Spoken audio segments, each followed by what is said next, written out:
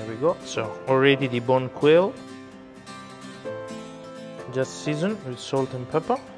I'm going to chop some herbs such as garlic, rosemary and sage.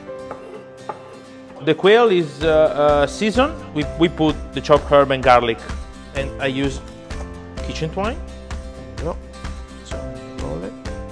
Better to do now. If they wanted to do at home with family and everything, they can prepare more, of course. After that, they can leave in the fridge for at least half an hour, 1 hour. So the flavor from the herbs and garlic, they start to come inside the meat. So it takes and relax a little bit the meat.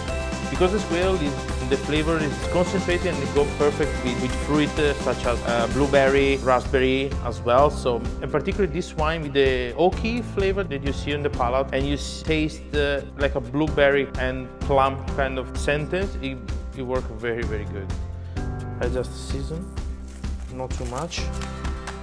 So very, very hot pan for a quick sear, because quail, like a red meat kind of beef and everything, they don't necessity to cook longer. So they need to stay kind of medium rare inside. Otherwise it's coming too tough and it's not enjoyable. This is 24-month Parma ham from Parma. After that I have to leave for just a couple of minutes, otherwise all the water starts down, so it's not good. I cut the twine and we can start playing. So this is very good.